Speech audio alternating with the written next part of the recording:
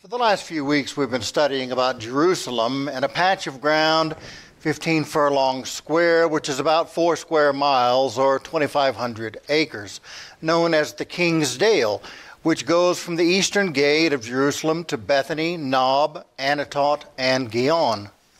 And the more I study the history of this patch of ground, the more fascinated I become with it. Going back as far as archaeology can currently take us, the first settlement that we know of on the King's Dale was at Gihon, where, not surprisingly, there is a plentiful source of clean water, the Gihon Spring. And in Hebrew, that name, Nayon Gihon, literally means the spring of the virgin, or the fountain of the virgin. Now, I don't know about you, but to my mind, that points us in the right direction from the word go, because I'm inclined to receive that information as prophetic, because Christ was born of a virgin and he himself died a virgin. And in Zechariah 12 and 9 through 10, 13:1 and 6, 14:3 and 8 and 9, I know that was clear as mud there, that reference, we find the following: "And it shall come to pass in that day that I will seek to destroy all the nations that come against Jerusalem, and I will pour out on the house of David and the inhabitants of Jerusalem a spirit of grace and supplication. They will look on me, the one they have pierced, and they will mourn for him as one mourns for an only child, and grieve bitterly for him as one grieves for a firstborn son. On that day there shall be a fountain opened for the house of David and the inhabitants of Jerusalem, to cleanse them from sin and uncleanness. And someone will ask him, 'What are these wounds in your hands?' And he will answer, 'These are the wounds I was given at the house of my friends.' Then shall the Lord go forth and fight against those nations, as when he fought in the day of battle. And it shall be in that day that living waters shall go out from Jerusalem. The Lord will be king over all the earth. On that day there will be one Lord, his name the only name." And it was these words in Zechariah 13:1 that inspired William Cowper to write the hymn, "There is a fountain filled with blood, drawn from Emmanuel's veins, and sinners plunged beneath the flood lose all their guilty stains." And all this is foreshadowed by the fact that the very ground that would one day be awash in the blood of the Lord was first named the Fountain of the Virgin, which fountain still to this day supplies the city of Jerusalem with fresh water.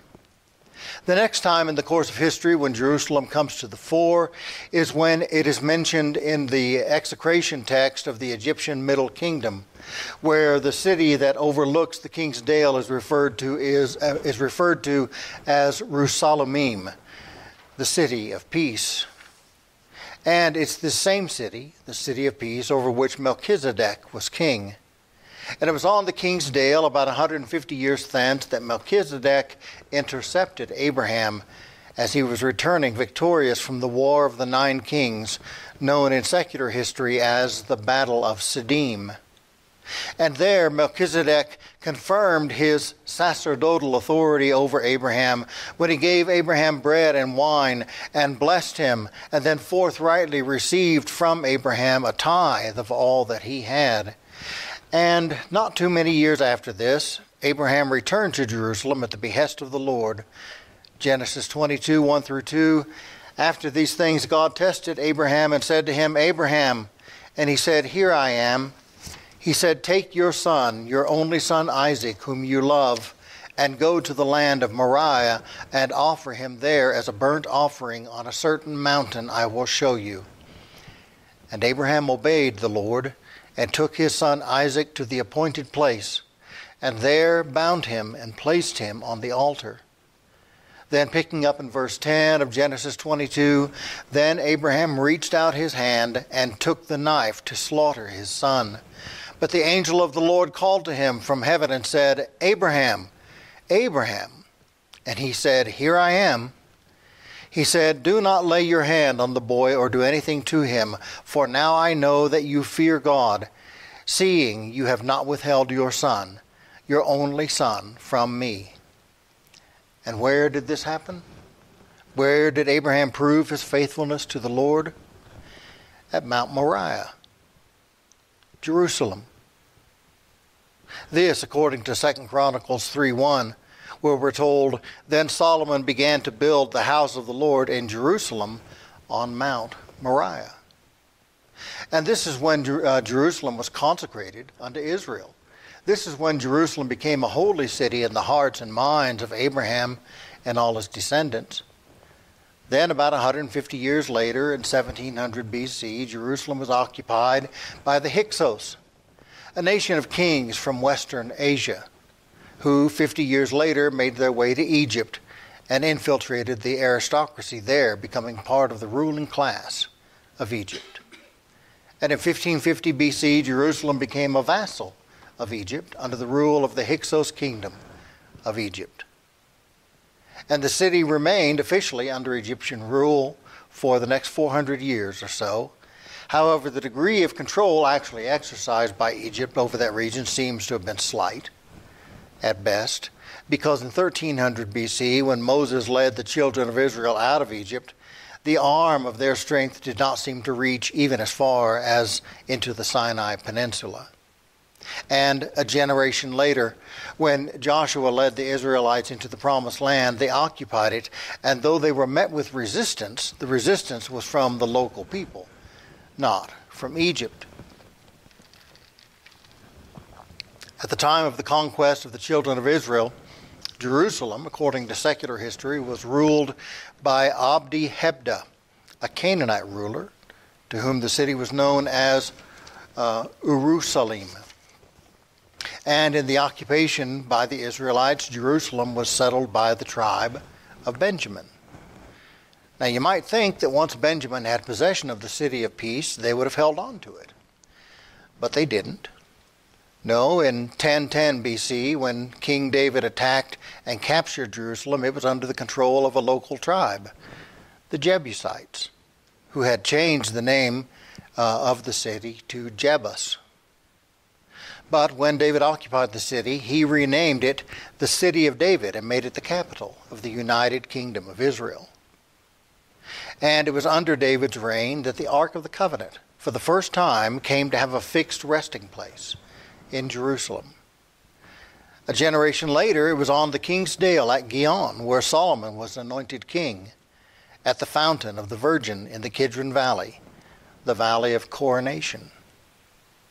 Then, in 962 BC, Solomon built the first temple at Jerusalem, and God took up residence in Solomon's temple and dwelt there among his people.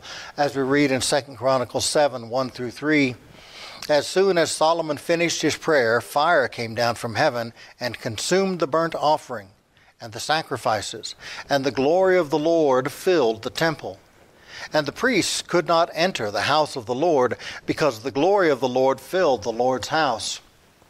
When all the people of Israel saw the fire come down and the glory of the Lord on the temple, they bowed down with their faces to the ground on the pavement and worshipped and gave thanks to the Lord, saying, 'He is good, for his steadfast love endures forever.' But 30 years later, Solomon died. And when he died, the kingdom split, and Jerusalem became the capital of the southern kingdom, the kingdom of Judah. And within a decade of Solomon's death, Jerusalem was overtaken by the Egyptians. But the Egyptians were relatively merciful and did not destroy the city, but let them live in peaceful subjection to Egypt, as we read in 2 Chronicles 12, 9-12. So Shishak, king of Egypt, came up against Jerusalem. He took away the treasures of the house of the Lord and the treasures of the king's house. He took away everything. He also took away the shields of gold that Solomon had made. And King Rehoboam made in their place shields of bronze and committed them to the hand of the officers of the guard who kept the door of the king's house. And as often as the king went into the house of the Lord, the guard came and carried them and brought them back to the guard room. And when he humbled himself, the wrath of the Lord turned from him, so as not to make a complete destruction. Accordingly, conditions were good in Judah. And for the next 200 years or so, while Jerusalem was officially a vassal of Egypt, things went pretty much apace in that city. Now, there were a couple of incursions during that time. At one point, the Philistines raided the city of David, robbed the palace, and ran off with most of the royal family. But they didn't stick around for long. And about 20 years after that, King Hazael of Aram, Damascus, decided he wanted to be the biggest kid on the block and started demanding protection money from everyone else in Canaan. Jehoash, king of Judah, paid the tribute, but Hazael killed him and his family anyway. However, he didn't take over the city. In 786 BC, Jehoash of the northern kingdom did pretty much the same to Amaziah. Then in 733 BC, Pekah of the northern kingdom and his friend Rezin, king of Aram, made a number of attempts to do the same to Ahaz. And here's where things in Jerusalem took a turn, because God sent Isaiah to assure Ahaz that Pekah and Rezin were nothing but pests, and that Jerusalem would come to no harm by their hands. But Ahaz was a bad king who had completely rejected the God of Abraham, Isaac, and Jacob, and consequently Isaiah's words didn't have much sway with him. So he ignored the king's assurances and appealed instead to Tiglath-Pileser III of Assyria for help. And because of this, Jerusalem became a vassal of the Neo-Assyrian Empire. And it was in the midst of this debacle that Isaiah prophesied in Isaiah 1:21 through 27, how the faithful city has become a whore. She who was full of justice, righteousness had once lodged in her, but now she has become the haunt of murderers. Your silver has become dross, your best wine mixed with water. Your princes are rebels and companions of thieves. Everyone loves a bribe and runs after gifts. They do not bring justice to the fatherless, and the widow's cause does not come to them. Therefore, the Lord declares, the Lord of hosts, the mighty one of Israel, surely I will get relief from my enemies and avenge myself on my foes. I will turn my hand against you and will smelt away your dross as with lye and remove all your alloy. And I will restore your judges as at the first and your counselors as at the beginning. Afterward you shall be called the city of righteousness, the faithful city. Zion shall be redeemed by justice, and those in her who repent by righteousness.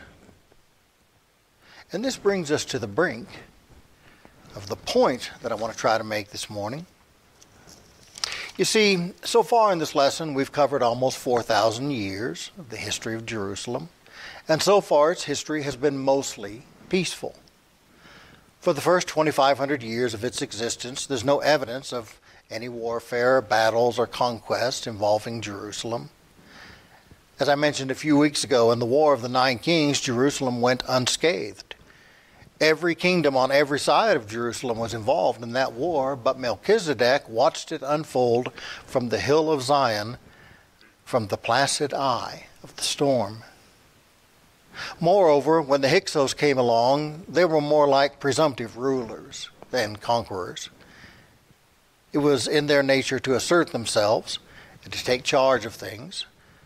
And they did this everywhere they went, first in Canaan and then 150 years later in Egypt. But the Hyksos were political operators more so than military operators. And their role in Palestine was largely administrative. And under their administration, Jerusalem was relatively peaceful. No, it wasn't until the 13th century BC that the Promised Land had any real taste of blood. And that was at the hands of the children of Israel when they invaded under the leadership of Joshua and occupied it for themselves. That's when Jerusalem, according to the Bible, became the possession of its rightful owners. Now, the children of Israel were not good stewards of the land, and after the first few conquests, they did not obey the Lord. The Lord had told them to clear the land of its inhabitants. But instead, for the most part, the Israelites just moved in and shared the land with its native occupants. So, having never fully asserted their sovereignty over the land, it's no wonder that 200 years later, when David came along, Jerusalem was no longer under the control of the Benjaminites, as it should have been, but of the Jebusites, one of the very nations God had told the people to erase from the landscape. However, the Jebusites hadn't seized the city by force. They had taken over it slowly, by attrition. But David exercised the sovereignty of Israel over Jerusalem aright, and not only took it back from the Jebusites, but made it the capital of the kingdom of Israel and made it his personal headquarters, giving it the sobriquet, the City of David. Then, after the death of Solomon, Jerusalem lost much of its prestige, but it remained occupied by the children of Israel right up through the regency of Ahaz. But during the reign of Ahaz, the faithlessness of the children of Israel and of their king reached a degree that was no longer tolerable to God. And God said to Jerusalem, "You and I have some unfinished business. You are clearly not fit to be called the city of justice. You are clearly not ready to be called the faithful city. So there are going to be some changes around here, and those changes are going to take place in you." And he evoked the language of the refiner's fire, saying, "I will turn my hand against you and will smelt away your dross as with lye, and remove all your alloy." And understanding this is vitally important for grasping the current status of Jerusalem before God in the present. You see, in Luke 21:24, Jesus speaks of the fall of Jerusalem, saying, "Jerusalem will be trampled underfoot by the Gentiles until the times of the Gentiles are fulfilled." And Paul also refers to the time of the Gentiles in Romans 11:25, saying, "A partial hardening has come upon Israel until the fullness of the Gentiles has come in." Now, there's a general agreement among Bible scholars about when it comes to the question of when the time of the Gentiles will come to an end. It will terminate when Christ returns on the last day. And there's near unanimous agreement that we are living in the time of the Gentiles right now. But there's some disagreement over when the time of the Gentiles began. Some are persuaded that the time of the Gentiles began with Peter's rooftop vision in Acts 10 and the evangelism of non-Jews by the early church. But I don't think that's right. Because in Luke 21:24, Jesus isn't talking about the kingdom of God. He's talking about the city of Jerusalem, the geographical city of Jerusalem. And he defines the time of the Gentiles as the oppressive occupation of that city by Gentile powers. And that occupation didn't begin in the first century. It didn't begin with the destruction of Jerusalem in 70 AD either. It began when the prophecy of Isaiah in Isaiah 1 began to be fulfilled. Because 20 years after Ahaz turned to Tiglath-Pileser rather than to God, Jerusalem began to come under serious attack. First, the Assyrians laid siege to the city, but they averted destruction by becoming a vassal of King Sennacherib of Assyria. And later the Egyptians laid siege to the hill of Zion, and again the Jerusalemites capitulated and survived as vassals of Pharaoh Necho II of Egypt. But in 605 BC, the Babylonians showed up on their doorstep, and they were playing for keeps. Nebuchadnezzar II occupied Jerusalem, and the city of God has been under the rule of Gentiles ever since.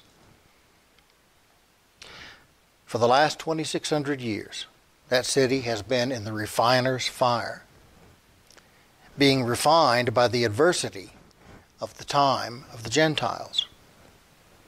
Now, the book of Daniel records a series of visions dealing with the Gentile world powers and their role in God's plan for redemptive history. And a number of people have attempted to identify the kings in these visions. I've made no such attempt, but noting that in each vision the Gentiles are given dominion over the world including the Jewish people, for a time until God ultimately subdues them all and establishes his own kingdom once and for all, I'm persuaded that the time of the Gentiles includes all the years between the Babylonian Empire of Nebuchadnezzar and the return of Christ in clouds of glory on the day of the Lord, and that we're now living in the time of the Gentiles. And this is corroborated by the fact that for all that time, Jerusalem has been in the crucible, being refined by the refiner's fire. As God had said, I will turn my hand against you, and I will smelt away your dross as with lye, and remove all your alloy. And all signs point to the likelihood that this will continue for the foreseeable future. And that for all that time, Jerusalem has been and will remain in the crucible, being refined by the refiner's fire. Because over the course of the last 2,600 years, Jerusalem has seen more adversity than any other city on earth. The Babylonians dispersed the Jews living in Jerusalem and occupied the city themselves for about 70 years. Then, in 539 BC, the city of David was occupied by the Persians. And under Cyrus the Great, the children of Israel were allowed to return to Jerusalem in 4 waves. One under Sheshbazzar, one under Zerubbabel, one under Ezra, one under Nehemiah, 4 waves in all, but they were not given regional sovereignty. Rather, they lived in Jerusalem under Persian rule for the next 200 years. Then in 350 BC, the city revolted against Artaxerxes III, who retook the holy city and burnt it to the ground. 18 years later, in 332 BC, Jerusalem capitulated to the sovereignty of Alexander the Great. Then, over the course of the next 250 years, Jerusalem was invaded and occupied by various aggressors from without or from within, no fewer than 21 times. Until, in 63 BC, the Roman Republic took control of the Levant and occupied the city of God. And Jerusalem remained under Roman control throughout the life and ministry of Christ. And it was in Jerusalem, specifically on the King's Dale, that the temptation of Christ, the cleansing of the temple, the meeting with Nicodemus, the healing of the man born blind, the raising of Lazarus from the dead, the triumphal entry, the Last Supper, the Passion, the Crucifixion, the death, burial, and resurrection of Christ, the ascension of Christ, the coming of the Holy Spirit on the day of Pentecost, and the martyrdom of Stephen took place. And these events established Jerusalem as a holy city for Christianity. Then in 70 AD, the Romans laid siege to Jerusalem, destroying the whole city and the temple. But the crucible didn't stop burning in 70 AD. No, the refiner's fire continued burning as hot as ever. The city was rebuilt in 130 by Hadrian, and then it was destroyed and rebuilt again in 136, 259, 272. When under Roman rule, the city entered into a period of domestic tranquility lasting about 350 years. But this tranquility went out the window when Muhammad appeared on the scene, because he declared Jerusalem and the Temple Mount holy unto Islam in 610. And 4 years later, Khosrau II laid siege to the city, and it came under the rule of the Sassanid Empire. In this invasion, the Church of the Holy Sepulchre was burned, the Christian population was massacred, and most of the city was destroyed. Then in 629, Byzantine Emperor Heraclius retook Jerusalem and returned it to Christian control. After that, Jerusalem remained under caliphate rule for the next 240 years. However, in 878 it fell to Egypt, in 904 to the Abbasids, in 944 back to the caliphate. In 1009, Fatimid Caliph al-Hakim ordered the destruction of all churches and synagogues in the empire. In 1073, Jerusalem was captured by the great Seljuk Empire, However, 4 years later, the citizens of Jerusalem revolted against these rulers, and the entire population was massacred. In 1098, the city was recaptured by the Fatimid regent. Then came the Crusades. In 1099, the first Crusaders captured Jerusalem, slaughtered most of the Muslim and Jewish inhabitants, and converted the Dome of the Rock into a Christian church. And for the next 188 years, the city was governed by the Holy See of Peter in Rome, by a Latin patriarchy part of the time, and in cooperation with the Republic of Venice a part of the time. Then in 1187, Jerusalem was captured by Saladin, and the Second Crusade failed to retake the city.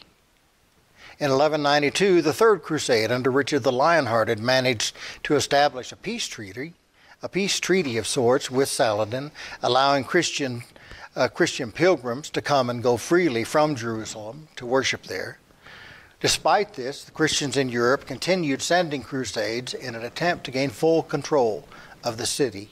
And though these crusades failed, they gave Frederick II the leverage he needed to negotiate a treaty with the Ayyubid Sultan of Egypt, placing Jerusalem under Christian control, which treaty held for 15 years, from 1229 to 1244.